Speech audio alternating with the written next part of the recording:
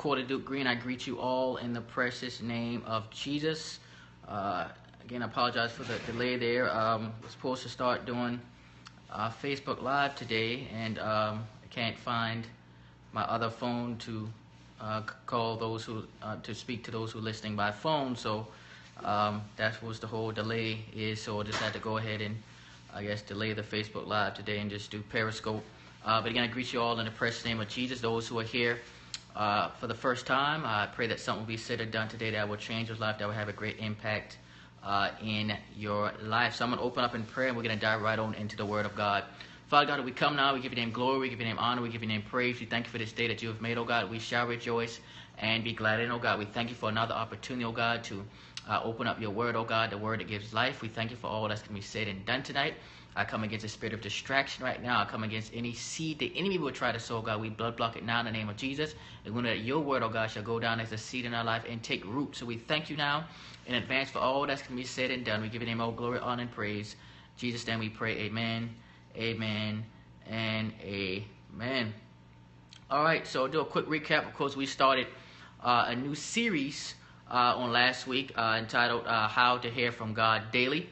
And of course, we said that one of the biggest challenges in the body of Christ is to, it shouldn't be a challenge, but it is a challenge, but it's how to hear from God, and not just how to hear from God, but how to hear from God daily, on a daily basis, on a consistent basis. And of course, we said how it's a challenge sometimes knowing if it's your thoughts, if it's God speaking about a particular situation, because sometimes our feelings can speak so loud until you may think that it's God. So understanding how to hear the voice of God, and how we have to begin with the first premise that that God is not silent. So we spoke about how God just is not silent. He's not silent, and we talked about a few things that number one, God is speaking. Number two, God wants to speak to you. Number three, God wants to hear from you. Number four, the enemy is speaking and wants to distract and confuse you. And number five, that consistent time with God will produce consistent answers. We also say that some of you, with your relationship with God, you subconsciously, it's interesting because I just had a conversation with someone yesterday, and they were in that same situation where subconsciously they were disappointed so much until their faith wasn't where it needed to be, and because they been disappointed because certain things hadn't manifesting, things they prayed about hadn't manifested in life, so therefore they felt that disappointment was there, so it impacted how they approached God with certain things. And so because it was fear of being disappointed by whatever it is that God, what they think God did do or what didn't manifest. But of course it wasn't God, it was the enemy, like we said, trying to block it, trying to cause certain things from manifesting. But of course, sometimes naturally it's easy to think, oh, God, why you didn't do this? Oh, God, why did you allow that, etc., etc. And so we talk about how some people have those soul wounds when it comes to feeling like they've been let down by God. And so again, just putting that all in perspective, that again, with that being said, that God is speaking. God wants to hear from you. He's not silent. Of course, the enemy is trying to distract and cause this issue, etc. But again, just putting it all in perspective. And of course, we were saying how, of course, Christ said that my sheep hear my voice, etc. And I know that they know my voice, they follow me. So again, if he's saying that my sheep hear my voice, he said my sheep hear my voice. So that right there, that means you have the ability to hear his voice. So you hear his voice, and then he says, then they know it, don't know him, and then they follow him. We follow him. We know his voice, and so therefore, once you accept Jesus Christ as your Savior, you can hear his voice. So it's a promise that you will hear from him. Again, it's a promise that you will hear from him. So again, just putting that all into perspective. That again, God is speaking. So you have to understand, God is speaking. Repeat after me. God is speaking. Again, say it again. God is speaking. And so you have to, I'm going to keep reiterating that over and over again so you can know that he really is speaking. And we talk about how faith, the word says that faith comes by hearing, and hearing by the word of God. And I gave you one example that, again, your body may be sleeping, but your spirit doesn't sleep. Your spirit is awake. Your spirit is still awake. So you can even get the Word of God and play the Word of God throughout. Play the Word of God throughout the night while you're sleeping, and He will, and your spirit is being fed. So that's one way to be able to hear from God. Well, to feed your spirit while you're sleeping is to play the Word of God. Again, many Bible apps have it where you can just play the audio version of it, and then they will just keep playing over. Even on YouTube, you can create your own playlist and find those scriptures that you want, and you can play it over and over and over and over again.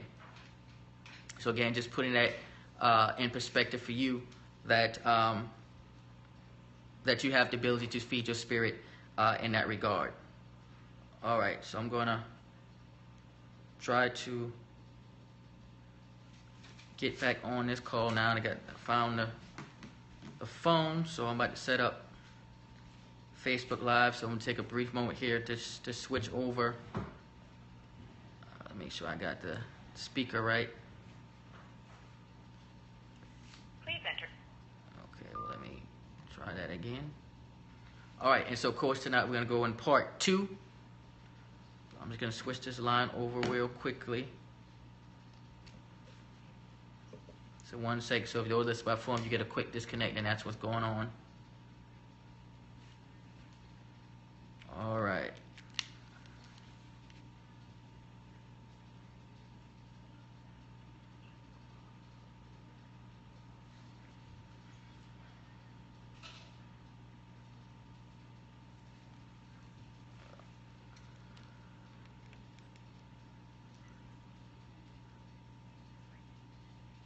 All right.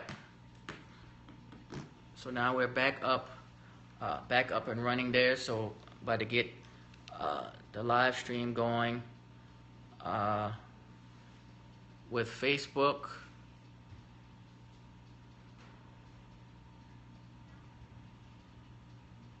All right. So we should be good to go now.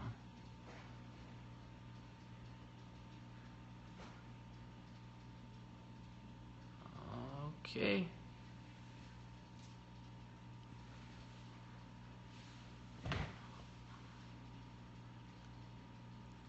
All right. So now we're up on Facebook Live as well. And so again, so we're going to go into part 2 of our series, How to Hear from God Daily.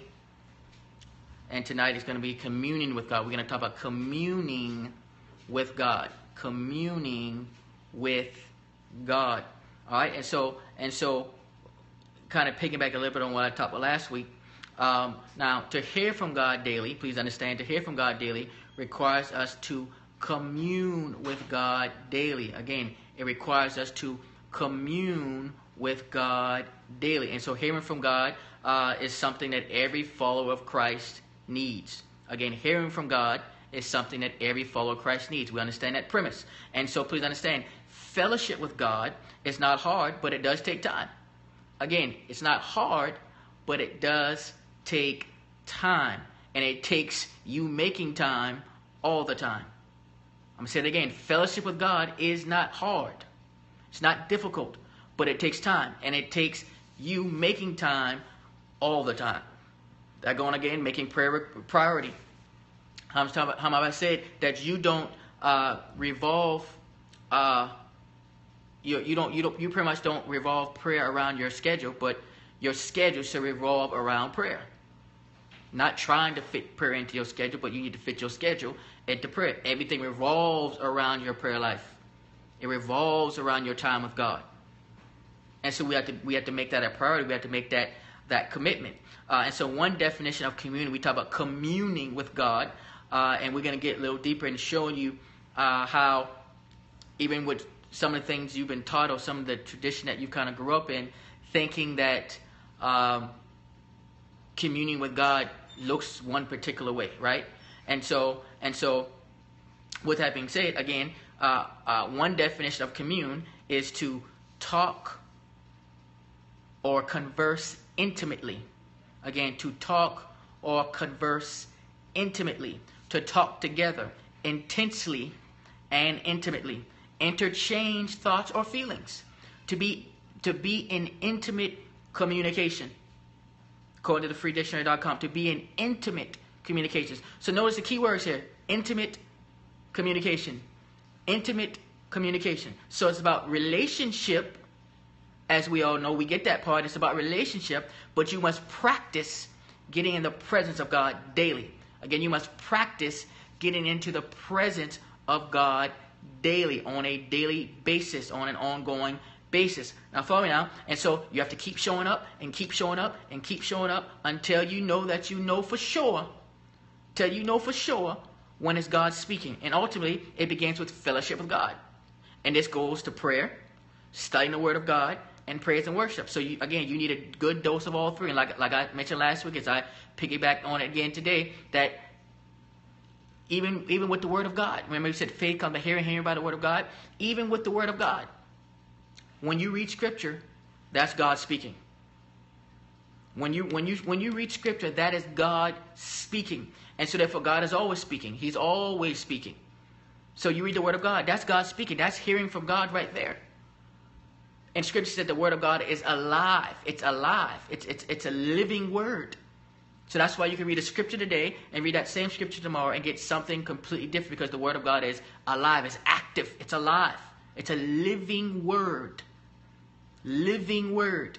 And so with that being said, because it's a living Word, when you study the Word of God, Scripture, He's speaking. The Lord is speaking through His Word. That's why I say, again, when you're sleeping, one simple thing, make sure you're getting that Word. And it's like I said, to play the Bible while you're sleeping. Get that Bible app. YouVersion is one app. There's many other versions that it will play the audio version of the Bible. Like I said, go to YouTube, find Scripture, put audio Bible, etc., and it will play it, and you can hit repeat. I'll put it on a playlist and click the little repeat button so that it plays and plays and plays while you sleep, so it doesn't just stop and that's it. So you're getting fed the Word even while you sleep. Your spirit is getting fed while you're sleeping. And of course, you still need to do that time when you're awake to study the Word, because you're not studying the Word right there. That Word's just going into your spirit. It's feeding your spirit. And so that's very important. So there's no excuse to not be feeding your spirit. That's one simple thing you can do to make sure that that Word is going in you, of course, but you still need that time, of course, when you're awake to study the Word of God. To study the Word of God. And so please understand, time spent with God should be as such a necessity as it is breathing. As it is breathing. As it is breathing. Because your spirit literally needs the Word of God. It gives life to your spirit. And so hearing from God, please understand, hearing from God was never supposed to be difficult. I'm going to say it again. Hearing from God was never supposed to be difficult. Never supposed to be difficult. But what happened along the way, we have to ask ourselves, what happened? What happened?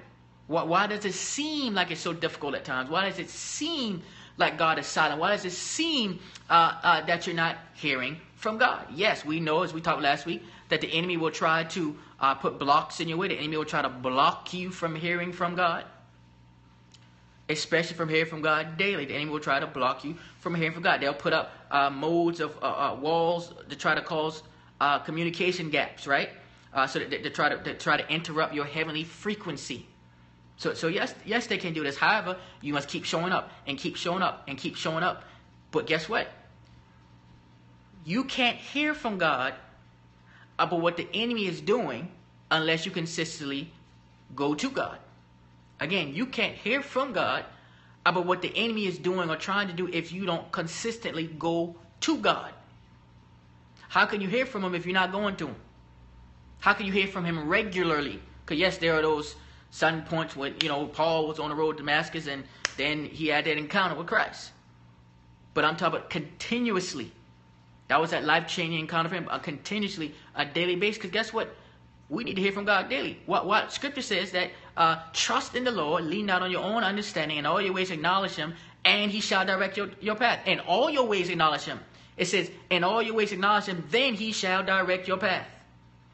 Yes, the steps of a good man are ordered by God, but acknowledge Him in all your ways. Lean not to your own understanding. He'll direct your path. So therefore you say, okay, well, With that being said, we know he's going to direct my path, but I'm not hearing from him. I'm not hearing from him at the level that I need to hear from him. On a daily basis. On a daily basis. So again, putting that in perspective. He wants to hear from you on a daily basis. He is speaking to you on a daily basis. And the more you go to God, the easier it should become to hear from him daily. The easier it should become to hear from him daily. Daily, on a daily basis. And look, we understand that Satan is crafty. Yes, we understand Satan is crafty, but God is far more wise. God is far more wise. And so if the enemy is blocking you, follow me now, because I'm building a point here, building my case. If the enemy is blocking you from hearing from God in prayer or worship, go to the Word. If the enemy is blocking you from hearing from God doing worship, go to prayer. So you understand it? If he's blocking you in one area, some people say, I read the Word, but I'm not getting anything. I'm not hearing from God. Okay, that's clear the enemy's trying to block you in that area. Go to prayer. And then so that you need a healthy balance of all three of them. But I'm showing you that if he's blocking in one area, use the other areas. You get the point? So you must realize that you have more than one means of hearing from God. You got to catch this now. Again, I'm not talking to your flesh. I'm talking to your spirit, because I'm helping you to understand that you have more than one means of hearing from God. I'm getting you out of your box tonight. I'm getting you completely out of your box. Again, you have more than one means of hearing from God. God will speak through people, as we understand, that will bear witness with your spirit. Sometimes you need to hear the preached word. Sometimes he may be speaking to you on the t-shirt someone's wearing, at the grocery store, in your car, on the radio, on a commercial, on a billboard. He's speaking in all these different ways. But we're accustomed to trying to get him to speak in one way. But like I said, if the enemy is blocking that mode of communication, there's so many other modes. Every day God's speaking to you through signposts. You know, why do I keep seeing the same number? What is God saying about that? Why every time I wake up it's the same time? He's speaking to you in many ways. But you may not, many people say, well, God knows God keep waking up every night. But you sitting there rolling over going back to sleep. If you waking up at the same time every night, maybe God is trying to tell you something. But you're like, well, he ain't saying that, so I go back to sleep. God, what you want? What is it? It will make sense to get up there and start praying. There's a reason. In dreams, you speak to you in dreams. Yes, the enemy get into dreams too, and then God will expose the enemy to let you know what the enemy is trying to do in your life. So God is always speaking. Say it again with me. God is always speaking. He is speaking every day through so many different means. You can have a conversation with someone and it can bring confirmation to you. They can be talking about something completely different. Don't have nothing to do directly with what you're dealing with, what you've been asking God for, and boom, confirmation comes. Confirmation comes. God is always speaking. And some of you are feeling like, well, God, I'm not hearing anything from you. God, you're not speaking to me. He's speaking to you in so many different ways. When Elijah was running from Jezebel, he was like, well, God wasn't in an earthquake. He wasn't in the wind. But he heard that still small voice. He's speaking to you in the midst of your storms. He's speaking in the midst of the spiritual warfare that you're going through and battling the enemy. He's still speaking to you. But you feel like, well, I prayed and I didn't hear anything. Get in the Word. I got in the Word. I didn't hear anything. I didn't get anything. Get in your praise and worship. He's still not speaking to me. Open your eyes. He's speaking to you on a billboard. He's speaking to you on a t-shirt. He's speaking to you in a conversation. He's speaking to you when you're driving in the car. He's speaking to you on a bus. He's speaking to you on a train. He's speaking to you on an airplane. He's speaking everywhere, all day, every day. All day, every day. Did you hear me? All day, every day. Because how many times have I said to you, God is into all the details. God is concerned about the intricate details of your life. You can never be more descriptive and more detailed than God. Scripture says even the very hair on your head, He has numbered. God is into the details. Contrary to popular belief, God is into the details. He is into every detail of your life. If He was into the details, just look at the human being. Look at a human being. With the 2 eyes, nose, ears, mouth, teeth. Hairs, all, and even how complex when you start getting into nerves and cells and how all this stuff operates, like he's into details. He is all into the details. In creating mankind, it was so detail-oriented. We are detailed creatures. And then for this spirit to be sitting inside this body, God is very detailed. And for the Holy Spirit to dwell within us, God is very detailed. So if he took the time to do all of that, if he took the time to do all of that, don't you know that he's taking the time to speak to you every single day? But you haven't been hearing it, you haven't been seeing it because you've been looking for him in one way. So he's taking you out of that box. And follow me now. Again, God is speaking to you and all around you every day. And it's not always in the place that you're used to hearing. It's not always in a place that you're used to hearing. So ask him to help you to see. Lord, help me to see. Lord, help me to hear. Heighten my spiritual senses that I will be sensitive to when you're speaking, what you're showing me, what you're trying to get me to grasp. And I did an entire series when I talked about your 5 spiritual senses. We're used to just hearing and seeing. And I taught about smelling in the spirit, tasting in the spirit, touching in the spirit. All those through the Holy Spirit. All through the Holy Spirit. Someone said he speaks to me via memory recall, showing me it was him that kept me from danger, etc. Well, bless the Lord. Yes, he's speaking to us all. He'll speak to you. I was telling someone yesterday, God is so strategic. So that's why it's important to record your dreams. Write down your dreams that you believe are significant, because he will use a very dream that you had. He just didn't release it. A dream I had a year or 2 ago. And I forgot all about this dream. I recorded it, but thank the Lord, recorded it with my phone, typed in a certain thing, and it came up. And he said, look, remember this dream? And it was something about, when it was pretty much, I went to some part of heaven. He allowed me to get to see some part of heaven. And it was like, it looked like this hospital wing of the hospital, looked like whatever. And I just remember, he was like, the sense of it, you can tell it's very serious. Like the angel there, they were serious. And I went back, and it was like there was these different rooms, like people in these rooms, like different departments, whatnot. And I just remember hearing something very significant is going to happen in 3 years, or something along those lines. I gotta go back, but because it came up a few days ago, but something significant. It pretty much said that God's not playing. It was that something significant was going to happen in 3 years. I don't remember all the details of it, but he brought to my memory, remembrance, and literally in the 3 years, this is that 3rd year. I forgot about the dream. Didn't think nothing about the dream until the Holy Spirit brought it up to me. Clearly, God was trying to tell me something. Oh, remember that 3 years I told you about? Guess what? It's that time. So you get what I'm saying? So he's speaking to you all types of ways. All types of ways. All types of ways. You might keep saying that same word over and over and over. Why God keep bringing up this scripture to me? Why he keep showing me this city? He keeps showing me this state. I can't get this thing out everywhere I go. It's on the license plate. It's on the name tag. Something. This person's name keep coming up. Except different ways. Yes, the enemy trying different things too. But not this next point I'm making.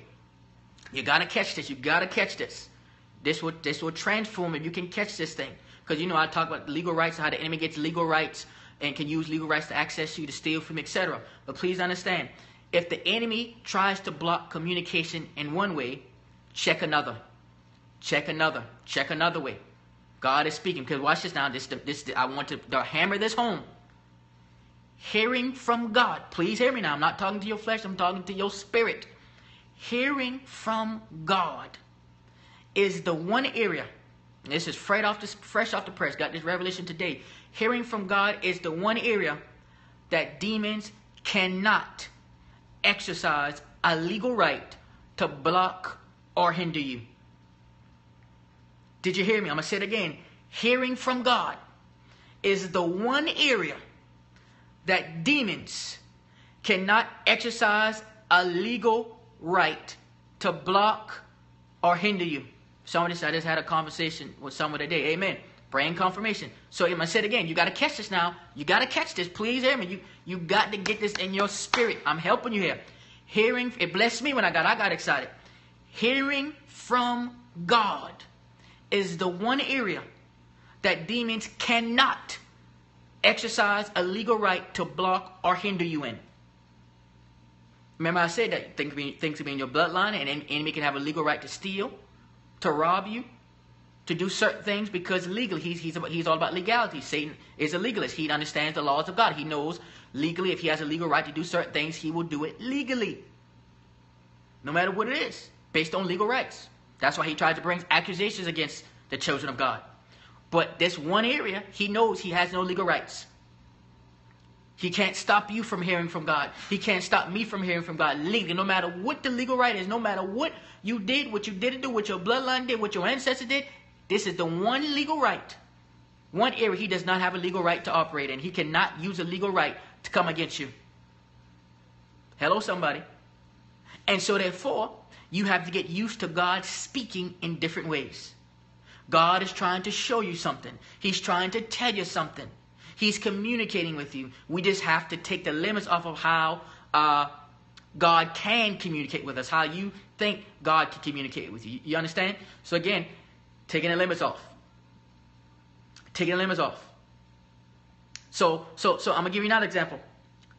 Think about someone who is close to you. Someone you're cool with, you're close with, and you know, your girlfriend, your homeboy, whatever the case may be. Think about how you can look at them. A family member, your mom, your dad, whoever, sister. You can look at them. You could be in a public place, and you can look at them, but they know exactly, and y'all just laugh. You just smirk. Y'all both know exactly what y'all looking at, what y'all talking about. You both know. You both know. Someone says, how do you know what he's saying? Well, that's part of this series to help you understand when God's speaking, how God's speaking. So as we go through this series, it's going to begin to open your eyes to how to know when God is speaking. So you know you can be in a place, you can look at somebody, and you know you can't say it publicly because it might be something funny, it might be some inside joke. So you just look at each other. But because y'all so close, y'all know what's going on, y'all both smirk because you know what time it is. You know what's happening. But just by that nonverbal communication, what's it saying? What 75% of communication is nonverbal to begin with. So you can look at someone and y'all both laughing because you know, oh, that was funny right there, but I can't laugh right now. But you know, really, they on timeout. You see what they're doing? Really, they doing this, etc. And so it's one kind of a similar thing. Like, you know, you might see someone sneezing their hand, and you see them, you know, in church or something, then wiping their face and all this stuff, and then somebody talk about grab hands. Oh Lord, I remember that. I was like, what? No, grab hands. You know what I'm saying? And then you might have had a friend who looked at me like, oh Lord, like I saw what happened. Like, okay, I'm gonna find something to do. Let me put my head down like I'm praying, so they don't want to try to grab my hand because I decided they sneezed in the hand. I'm not about to hold your hand and you just sneeze in your hand. No, that's not gonna happen. And then you've been in service and somebody nudging you like, hey, please grab hands. I don't want to hold your hand because I just saw you sneeze in your hand. I just saw you wipe something you did. And I don't want to hold it because I don't want to do it. But you can have a friend. You've been in a certain setting, and you know, something even simple. You saw someone, you know, let's say, you know, public gathering, and you know, you might have some chips, and I never forget. I was when I was in Atlanta many years ago, a job I was working to, and you know, they opened the bags of chips and stuff like that, and a little potluck, whatever. And someone literally, their hand wasn't clean. No, their hand wasn't clean. And I know they was nasty. And they put their hand in that chip bag. And me and the person look at each other like, really? Really? We know we're not eating that chip. We know we're not eating them chips. You know what I'm saying? And so, I say it's up to the person. You can't put your hand in the bag, you know, whatever, because I knew enough about them to tell them that. But I'm just showing you, but you can look, y'all don't have to say that, but y'all both saw that. You pretty much that look is saying, you saw what I just saw, really? We ain't eating that chip. So I'm showing that concept that the same way you can have that communication and line of contact with someone you're close with, someone you're cool with, someone who gets it, whatever the case may be, very similar to your relationship with God. Very similar to your relationship with God. It's very similar because God, now I want to go eat them chips. And so God doesn't have to say anything. God doesn't have, hear me now. God doesn't have to say anything. He can show you something, and your spirit automatically knows it. You could be driving in a car. You could be sitting down somewhere, and something pops up, and just it bears with your spirit. God just revealed something to you right there. You're like, oh my God, that's God. That's God. That's confirmation for me. He didn't have to say a word to you. Holy Spirit didn't have to say a word. And I tell you all the time, we talk about hearing from God. I I've only heard God's audible voice twice. There's others who would teach, God's audible voice is not something you're necessarily going to hear all the time. But because the Holy Spirit seeks out the things of God, reveals it to us, and it bears with our spirit, and that's him speaking. That's God speaking. Even though it's not an audible voice, he's still speaking to you. He's revealing something to you. That's how you get a quickening in your spirit. Something bears with your spirit. It brings confirmation to your spirit. That's God speaking. That's God showing you something. And you might be having a conversation. And, that just bear with my spirit. Say that again? Yeah, that just hit me. Somebody said my mom and daughter heard his audible voice. Amen, absolutely. And like I said, I can tell you the times when I heard God's audible voice. And so I'm showing you that, but he's always speaking. Even without hearing his audible voice. I just showed how he will show you something. He don't have to say a word, but he just showed you something. So you just have to get used to how he does it. Someone said, that's why no one can tell when God is speaking to me. I feel him. Absolutely. You sense his presence. You know when he's trying to get your attention to something. That's relationship. He deals with us all in different ways. So you have to get used to that God is speaking, but just not in all the ways that you believe he's going to speak. So you can get out of prayer, and he might give you that answer right when you get out of prayer. You can go into worship, he might get the answer, begin to minister, begin to show you some things while you're right there, then and there. He's always speaking. So I'm trying to get you to understand that we made it, and as we go deeper in this series, it's going to become simpler for you, and then you go, like, my God, I really am hearing from God daily. Now, that's why it goes back to your prayer life. You have to remember, it goes back to what I said at the very beginning. It takes time. But you have to make time for him all the time. It takes you making time all the time. All the time. Making time for God. And so again, that's why we have to commune with him daily. That's why we have to commune with him daily, so you can learn different ways in which he communicates. That's why there's certain friends, family members, you know how they communicate. Y'all can communicate non-verbally and know exactly what the point y'all trying to get across. Or you have been in a situation, someone said to hear from him, we have to spend time with him. It's like any relationship. Absolutely. Now, you ever been in a situation that you start talking in code? Like you around somebody, hey, and then you trying to get their attention, like, hey, man, look at me.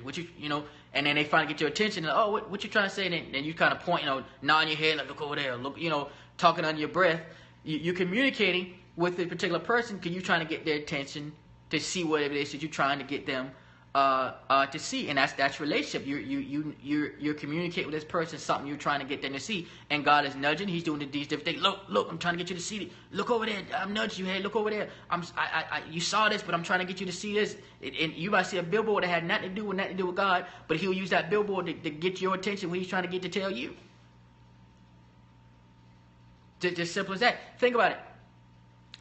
You go out, you drive. For example, where I live in this area, everywhere I go, it seems like every city, this one Lord is on every billboard. And it's a very simple number, but he's on every billboard. So what you think? The mindset is like, okay, you get in an accident, you're going to call this guy. That's advertising. Because you're the first person coming on, because it's already in your brain now because you keep seeing it. But God will use them same side of signposts. I remember one time I was going somewhere, we went the wrong way. And turned out, and the Lord just kept on top of 24-hour miracles. And 24 America literally went down and then started speaking and it says 24 hours. Signpost, just something that we just had the conversation and God confirmed it coming down, and we went the wrong way. We went the wrong direction, didn't realize we're going the wrong way. I'm sitting there talking, we're going the wrong way, turn around. 24 hours. So he's speaking in so many ways. He's just trying to nudge you. Like, look, I'm speaking to you in every aspect of your life. I'm speaking to you in every aspect of your life. And he will use anything to speak to you, to get your attention, to show you, I got your back. This is what I'm trying to get you. This is what I'm trying to get you to understand. And so I'm just putting it all in perspective. Again, communing with God. Let's go to Hebrews 12. Amen. Someone said there's no accidents with God. Absolutely. No accidents. Nothing. When I taught a few weeks back when I said nothing just happens. Nothing just happens. There's a cause and effect for everything. Hebrews 12 and 24. Now turn the Q&A mode on, those who are listening by phone. If you have any questions, comments, anything you want to share by phone, you can hit *6. Those who are listening by phone, you can hit *6.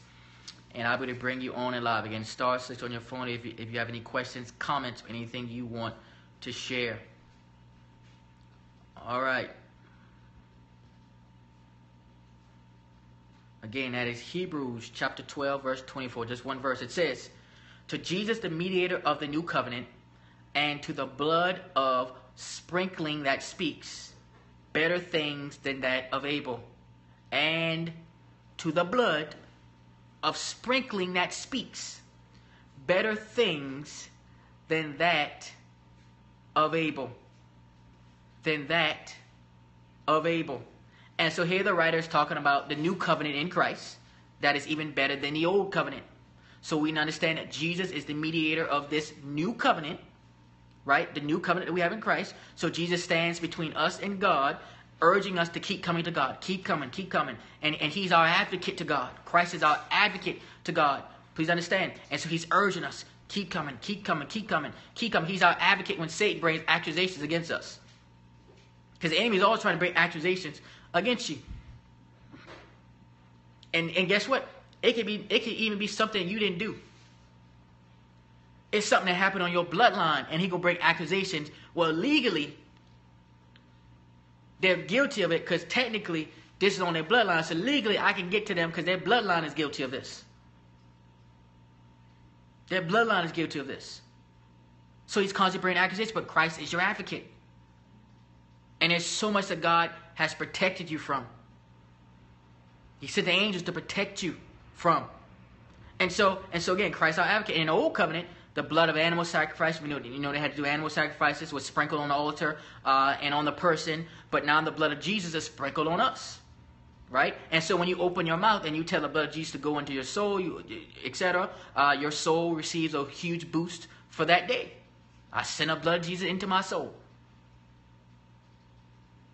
Father, I receive grace today.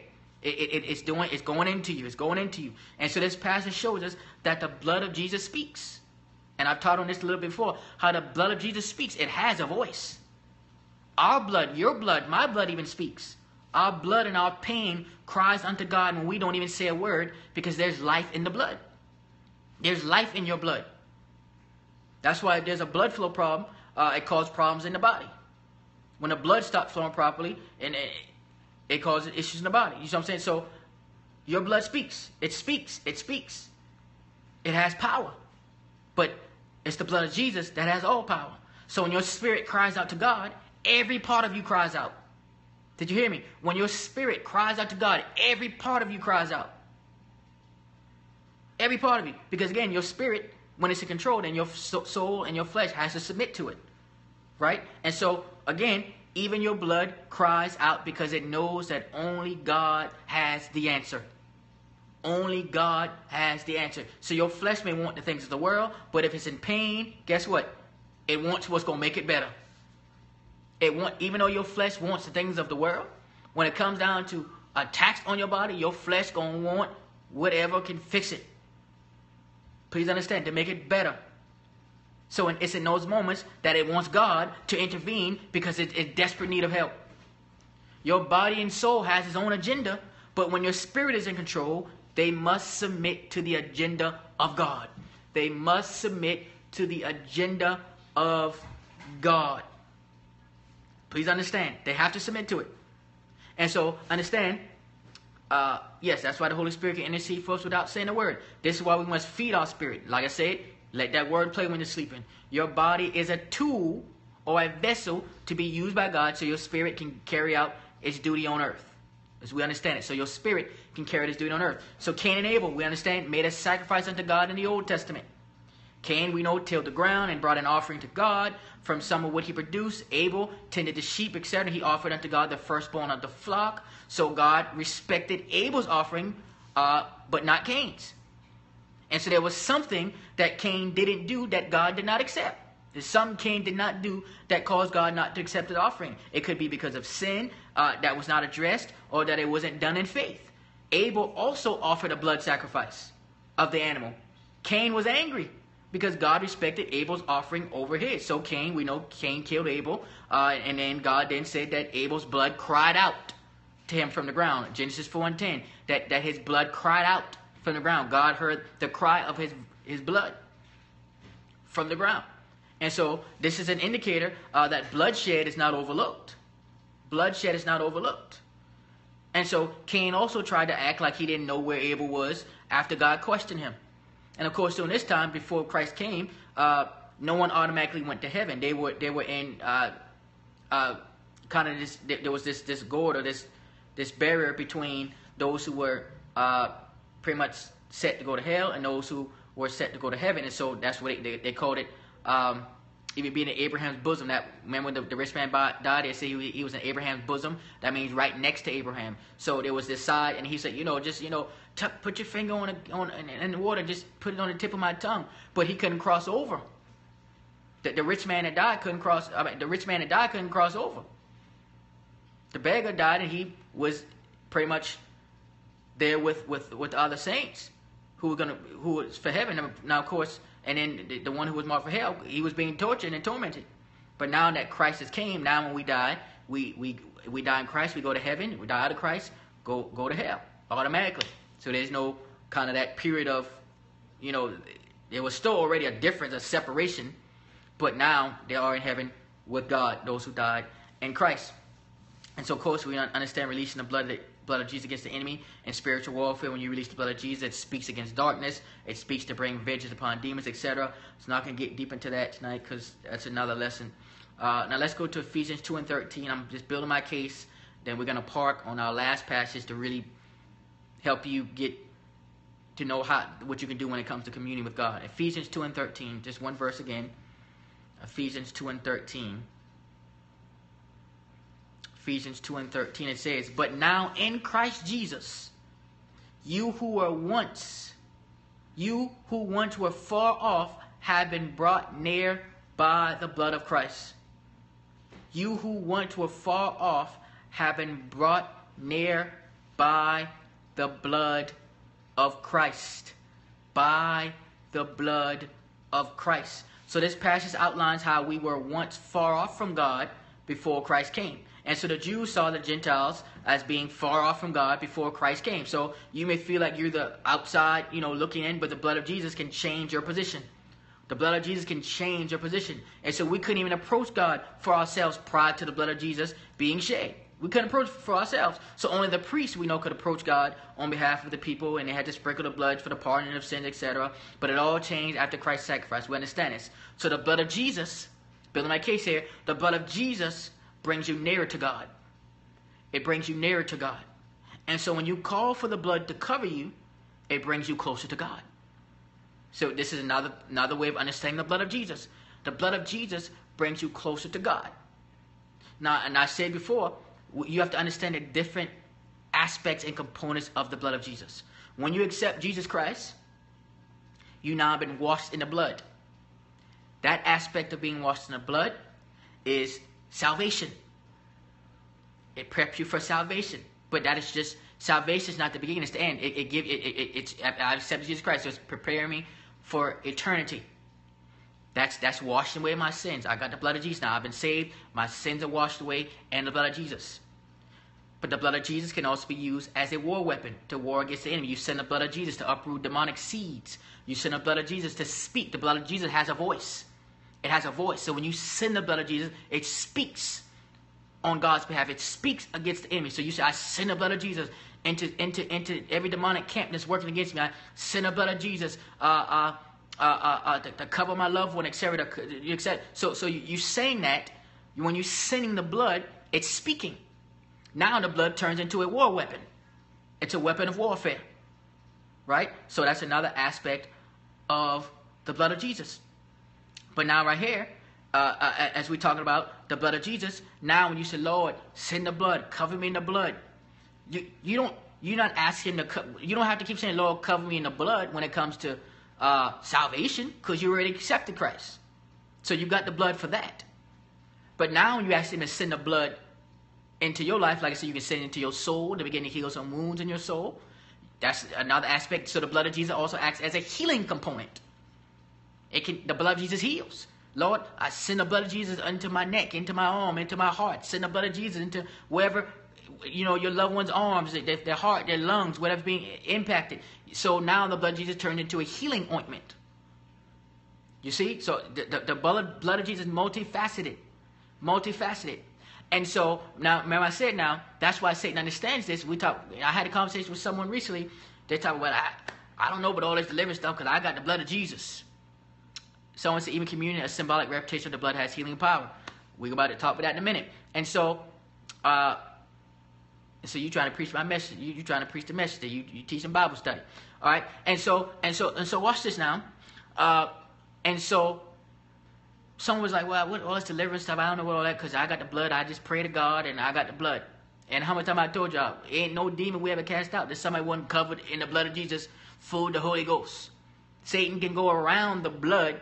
If you talk about just the blood that's protect you as far as salvation, he can go around that blood if he got a legal right. Hello, somebody. So he knows that. He understands the legalities. So just talk about, I got the blood. I don't need it. I'm showing you all the different components of the blood. There's power in the blood. Very powerful. But you got to know how to use it. You have to understand how it operates. You got to understand how it operates. We talk about the blood of Jesus when it comes to salvation. You already got that. If it's just me being covered in the blood and that's all it took, then there would be no evil in the world. So obviously Satan has legal rights. So I'm just putting it all in perspective. That the blood, we didn't know how to use the blood and understand how the blood functions. All right, and so again, the blood, when you call for the blood of Jesus, it brings you closer to God. It draws you close. He said, you draw near to me, I'll draw near to you. So now, Lord, send the blood of Jesus to cover me. Now you're not actually going to send it to cover you for salvation because you got him. You got Christ. Now you're actually going to send the blood to cover you to draw me near to you, God. Lord, send the blood. Send the blood. Send the blood. Let it flow. Let it flow in my life. Let it flow in my life. It's drawing me closer to God. So you're not as far away from God as you may feel sometimes. Send the blood of Jesus to flow into your life. And it will help you draw near. So you have to keep seeking God until you find what you're looking for. And when you're in Christ, it changes your perspective on things. What looked like a problem simply becomes a stepping stone. All right, let's go to our last passage. 1 Corinthians 11, verse 17 to 34. We're going to spend some time here. Amen. 1 Corinthians 11, verse 17 through 34. And this is about the Lord's Supper, about communion. And this is where I'm going to really part and tie it all together here. I'm going to break some tradition so you can really understand the power and how you can use the blood of Jesus to your benefit. 1 Corinthians 11, 17 to 34 says, For I received from the Lord that which I also delivered to you, that the Lord Jesus on the same night in which he was betrayed, took bread. The same night in which he was betrayed. And when he had given thanks, he broke it and said, Take, eat, this is my body, which is broken for you. Do this in remembrance of me. Keep that in mind. Do this in remembrance of me. In the same manner, he also took the cup after supper, saying, This cup is the new covenant in my blood. This do as often as you drink it in remembrance of me. For as often as you eat this bread and drink this cup, you proclaim the Lord's death till he comes. Therefore, whoever eats this bread or drinks this cup of the Lord is in an unworthy manner will be guilty of the body and blood of the Lord. But let a man examine himself, and so let him eat of the bread and drink of the cup. For he who eats and drinks in an unworthy manner eats and drinks judgment to himself, not discerning the Lord's body. For this reason, many are weak and sick among you, and many sleep. All right. So, of course, this passage, Paul's talking about the blood of Jesus, the body of Jesus Christ, the Lord's Supper that Christ Himself instituted when He was sitting with the disciples and the final feast, and He was broken the bread and they drank the wine, etc. But now He said, people are like, are we literally going to eat your body? Are we literally going to drink your blood? No, this is symbolic of it. But they didn't get the parable. He was trying to get them that this was symbolic of it. And so He said, notice in verse 24, He said, when He had given thanks, He broke it and said, Take, eat, this is my body which is broken for you. We talk about Holy Communion. Do this in remembrance of me. In the same manner, He took the cup, saying, This cup is the new covenant in my blood. So we know we take communion, we're talking about the new covenant with Christ. This This do as often as you drink it. Do it in remembrance of me. So first of all, first point to understand, communion brings you back in fellowship with God. I'm about to help some of y'all tonight now. God is really going to set you free when it comes to really beginning to hear from Him more. Communion brings you back in fellowship with God. Taking the Lord's Supper. Taking the Lord's Supper. Taking the Lord's Supper. See, you preaching, you preaching there. So you're going to teach Bible study next week. She got ahead of me there. Leticia got ahead of me. She said some folks don't know they can take communion at home. I'm glad you brought that up. That's the point that I was getting to. So communion brings you back in fellowship with God. Communion can bring healing. Can bring healing. I know a story of a preacher who they took communion every day, and got healed every day. Kept up because communion is fellowship with God. It brings you. It's remembering what Christ did for you. So communion is a great start from hearing from God. She said, I take it home when I feel like I'm empty and need healing. Absolutely. Communion can bring healing, bring deliverance as you continue to do it, and then your revelation will begin to flow. You begin to flow. So you don't have to wait. Please understand. You don't have to wait till you're in church. Noah's communion just on the first Sunday when you put on the ushers wear their white and the missionaries wear their white and all that is just on first Sunday, and they sing all the blood song and the blood done signed my name and what can wash away my sins? Nothing but the blood of Jesus. All very powerful. There's power in the blood of Jesus. Great, wonderful, absolutely. But guess what? It ain't just on first Sunday. It ain't just on the first Sunday. You can take communion every single day, and you don't need pastor to bless it. You don't need to tell folks, I can't touch communion. That's only the pastor. I ain't no pastor, so I can't touch. You can commune with yourself. You can go get you can get a piece of bread. Don't have to be no special bread. You get a loaf of bread. You break that thing off and bless it. Bless it. Pray over it. You can go get some grape juice. Get some grape juice. Pray over it. Say, Lord, I consecrate this. I submit this back unto you, so holy you. So now you use this grape juice for communion. Don't be going to use it to drink as well. Just let that be set aside just for that. Just for that. So now you have your own communion, your bread. You can even use, you can use little crackers, bread, whatever. It ain't a money thing. You say, okay, I need money to go buy some grape juice. You can bless water and sit in that thing, and then you can let that water be. So please understand. I'm just helping you understand that you can commune because it's about communion with God. And look what he said. He says in verse 25, do this do as often. So if you wait for communion just when you get in church, you are a priest in your own home. In your own home. If you're married, your whole family can have communion at home. If you're single, still you can have communion, you and yourself and God. On your job, on your lunch break, you have your stuff, you know what I'm saying? But it's sacred. It is sacred now. It is sacred. It ain't something, it's sacred. But you can bless it yourself. And you have communion. You pull out this same scripture, pull out the one in the gospel, and you read that scripture, and you take your communion, you pray, and you read. And some folks been taught, they say, man, and some folks, well, I'm afraid to take that communion. I don't feel right. I feel like something off. So because they hear verse 27 says, whoever eats his bread, drinks a cup of the Lord in an unworthy manner will be guilty of the body and blood of the Lord. And so the enemy is crafty because he has some of you using that like, I ain't taking no communion because I know I got to get some things together. I ain't taking no communion. But it's communion that's going to draw you closer to God. So when he's saying in an unworthy manner, he's talking about if you sitting there, there's no repentance of your sins. You just, I don't care now. I'm just going to take it. I'm taking it. Like it ain't nothing. Like it ain't no, you're not understanding that how sacred it is that when you're doing this, you're remembering Christ's sacrifice. You're coming in fellowship with Christ as you're taking communion.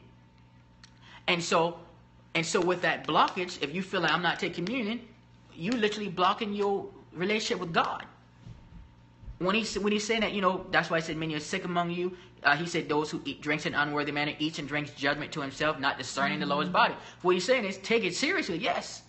But don't be afraid to take it. If anything else, because you did mess up, you need to repent and take communion. Not, I messed up, I better get it right. So, no, I got to get it right. I don't repent with a sincere heart. Repenting is not just lip service. It's really, Lord, I don't want to do this again. Help me. I can't do it myself. I'm taking this communion to bring me closer to you. Holy communion. So bless it yourself. Bless it yourself.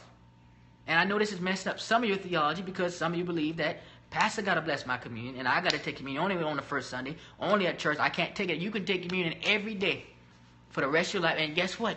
You can take communion several times a day. You can take communion 10 times a day because you're talking about fellowship with God. Several times a day. Now, I didn't say one time a day. You can take it several times a day. I tell you, there's people who have been healed just from taking communion every day. And notice there's a connection. He said, there's many sick among you. So that's the correlation. Well, he said many sick among you because I took it unworthy. That means that I can also be healed through communion because it represents the blood of Jesus. By his we were healed. His blood. This is his blood, and his body is representative of his blood. And by when he died for you. The cup in this, he said, this cup is the new covenant in my blood. This do as often, right there, as you drink it. As often, keyword, often as you drink it, do it in remembrance of me. So you're doing it in remembrance of him. So you're going to tell me that you can only remember what Christ did and do this in remembrance of him only on first Sunday? You can't do it you only can do it at church. You can't do it at home. You can't do it you can't remember what Christ did for you except you go into a church building. Just think about that now. Because Apostle Paul went from home to home, house to house. They went place and they broke bread often. And oftentimes scripture you see breaking of bread, they were talking about the Lord's Supper. Some instances talking about breaking bread in the sense of fellowship, but in Acts it's talking about oftentimes about the actual Lord's Supper. Communion. So right there, some of y'all need to, and so I'm giving you right now this is your assignment. This is your assignment if you haven't already done it. We know Letitia Clay's already done it. Go and you get yourself some grape juice. Whether you want to get bread, whether you get crackers, whatever you want to do. And you bless it. Yes, you can bless it. Pray over it. Say, Lord, I'm committing this back unto you for a holy purpose, sacred purpose. I'm committing this unto you that this will represent your blood. This will represent your body. So you consecrate it, Lord. Bless this. It said Jesus broke the bread. He gave thanks. So you're giving thanks, Lord. I thank you that this represents your body. This represents your blood. And so now it's serious. So now you set that aside somewhere. That knowing they say something, I'm going to eat these crackers, do communion, then I'm going to eat these crackers personally. You know what I'm saying? It's sacred. So it is, because it's represent what it's representative of. So that's your assignment, your homework. And you bless it. You go get whatever grape juice, like I said, it will be something in your house, even if it's just water and crackers or bread. You get it, you pray over it, you bless it, and now that's going to be your communion, and you take communion at home. I want you to take it at home, and I want you to take it several times before the next Bible study. Several times. And so now you can get in the habit of, and that's going to begin to help bring you closer to God. That's what communion does. It brings you closer to God. He said, as often as you eat, as often as you drink. Now, remember I said earlier how the blood of Jesus draws you closer to God? Now we're literally talking about the blood of Jesus. Communion is drawing you closer to God. And so that's you communing with him. And so that's your assignment. That's your homework assignment to go to do that. Get that bread, get that juice or whatever you want to use, and you consecrate it. Even if it's wine, whatever, you consecrate it. Someone said, yes, you can do extra credit. You do extra credit. What's the extra credit going to be? Well, we have to come up with something that you can do since you already have yours at home. So again, that's something. I just want to hammer that home to you when we're talking about communing with God. That's one way that you commune with God, and that's something you can begin implementing right now. Right now, you just bless it. You're giving thanks. You say, I'm dedicating this back unto God for a holy purpose. And now you have your communion, you have your bread, you have your juice, your wine, whatever. And now you have this, you having communion at home, having communion at work, on your lunch break, on your break, etc. And and incorporate that even into your prayer time, communion with God. And it's very simple. It takes a very short amount of time just for that part of it, but still in conjunction with your prayer life, with praise and worship, with the Word of God, all this goes together. And Christ wants you to do this often. He said as often as you do it. Now there's some people who believe they only take it once a year. Okay, that's fine with them. They want to take it once a year. But I'm a firm proponent of doing it often. Often. And some of y'all want to get fancy, might want to go to the store and buy the little, the preset ones with the cup and the plastic, you know, the wafer on top of the plastic. You know, a lot of churches use it. Some of you may want to go and buy that, but I'm tell you how you can make one right there at home, right there at home, for yourself. And guess what? You can also, you know, you bring your family members in on it. Bring your family members in on it. And so again, that's all I have tonight. But I just wanted to hammer that home about you know, hearing from God daily. Hearing from God daily. So I'm gonna open the lines up again. Again, *6 on your phone. If you have any questions, comments, anything you want to share, *6, and I can bring you on in live if you have any questions, comments, anything you want to share. All right. And next week, I'm not sure exactly. We're going to have Bible study on Tuesday, is not. So pray for me as God is sending me abroad to work in Japan. Amen. Okay, definitely pray for you with Him sending you out to Japan, because I have to head out of town on Tuesday for a funeral on Wednesday. So you guys see all the news. Bishop Eddie Long passed. That's my spiritual covering. My pastor taught me about kingdom, and so he birthed me out. So be heading up to Atlanta for that funeral, and I'm not sure if I'll be in transit during that time for Bible study. So I'm not quite sure yet. I'm thinking that we may not have it next Tuesday, but I'll announce it on social media if we won't, either way, or if we will. So you'll know about it. So just be on the lookout for that. As far as if we will or will not have it on next Tuesday, and so we'll kind of go from there. But I'll let you know for sure. All right. So the first call is if you're not saved, you know that the enemy comes to kill, steal, and destroy. Christ came that you may have life, and that you may have it more abundantly. As I said at the beginning earlier, salvation is not the end. Salvation is just the beginning. Salvation is just the beginning. It's just the beginning.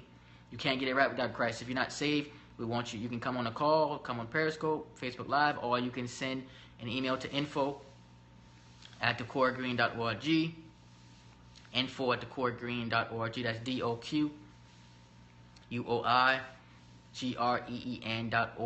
Info@DoQuoiGreen.org. And also, if you have prayer requests, you can send it there as well. And the second call is, of course, if you know that this is home. This is you're getting fed week after week. You're growing here. This is you're being stretched. You know that I'm your pastor, your spiritual covering. If you know that that's you, no matter where you are across the world, Holy Spirit has been nudging you. Remember I said God has been speaking. God's speaking, and He's been speaking to you week after week after week on Bible study. He's been speaking to you week after week after week on Bible study, that this is home, that I'm your pastor, your spiritual covering. So if you know that's you, and you've been procrastinating, you've been putting off, like I said, it's not about membership. It's about what God is doing this hour, how He's connecting us to accomplish His will in the earth. And so if you know that's you, and He said it's about soldiers, raising up soldiers. You are a soldier being raised up for a time such as this. So if you know that that's you, send an email to membership@DoQuoiGreen.org. Again, that's membership@DoQuoiGreen.org, and it will welcome you to the upper room Kingdom Church family, also known as the Room. Welcome you to the Room, and we would love to have you to partner with us as God has led you here. Amen. As God has led you here. Amen. And the last call, of course, is if you know this is good ground, good word, you're learning, you're being encouraged, being strengthened, being stretched, then you sow back into the word. You sow back into the ministry. So you go to DoQuoiGreen.org. DoQuoiGreen.org. That's DoQuoiGreen.org. You go to the Upper Room Kingdom Church tab, and then you click on Donate, Upper Room Kingdom Church, and you sow whatever the Lord placed on your heart to sow back into the ministry. And remember that whenever you sow a seed, you put it, you name it. You name that seed. What do you want that seed to accomplish in your life, so that you can monitor that seed and watch and grow and pray over it, etc. Because some of you have sown some seeds and you just sowed a random seed, didn't name it, but you name that seed so you can expect that harvest. Look, I prayed for this, I sowed a seed for this, and I expect this harvest, and praying and warring over it, because the enemy doesn't come and snatch some harvest that you knew nothing about because you just sowed a casual seed. You're already fighting enough, so you need to not just sow casually. Sow and name what you want that seed. What do you believe in God for? Name that seed. Amen. And so again, DoQuoiGreen.org, and govern yourselves accordingly. All right. I don't see anyone else in the queue with any questions. So I guess that means all hearts and minds are clear. I don't see anyone Facebook Live or Periscope with any other questions. So I will close this on out in prayer. I'm trying to think if there's any other announcements. I don't believe so. Father God, we come now to the end of yet another Bible study. We thank you, oh God, for all that was said and done tonight. We thank you for just teaching us the importance of just communing with you, God, taking communion in remembrance of Christ's sacrifice for us and just drawing us close to you. I thank you, oh God, for just showing us how much you are speaking, how much you are communicating with us on a daily basis in so many different ways, so many different arenas. So we just thank you for it, oh God. Continue to open our eyes of understanding, Holy Spirit, that we will hear, we will see, we will experience all that God is communicating with us day to day on a daily basis. We thank you, oh God. We bless your name. I declare your spirit of peace shall rest upon the home of these your people, oh God. I declare, oh God, that your ministering angels will continue to minister unto them. I come against the spirit of distraction. I come against any demon that will try to snatch this word. I declare it shall take root in their lives, oh God, for we know that your word shall accomplish what you set it out to accomplish. So we thank you for their lives. We thank you for the praise reports, oh God, even as they begin to take communion, oh God, in their own home, oh God. Just thank you for the praise reports that will begin to come forth, oh God, as they begin to govern themselves accordingly when it comes to communing with you, oh God, and that how they begin to see you more and hear you more, oh God, and so many things that maybe they didn't even think that you were speaking in, oh God. So we just thank you, God, for clarity. Holy Spirit, continue to remove the scales from their eyes, the chaff from their soul, oh God. So Lord, we thank you, we praise you, we glorify your name now. These no bless, we ask your son Jesus' name we pray. Amen, amen, and amen. So of course, on social media I'll have the playback uploaded tomorrow, of course, on Facebook and Periscope. You know that you can watch it as soon as it's over. All right, so remember that you are the breath of God, and God never wastes a breath. This is Apostle DoQuoi, the DoQuoi Green, sign out. God bless you. Heaven smile upon you. Good night.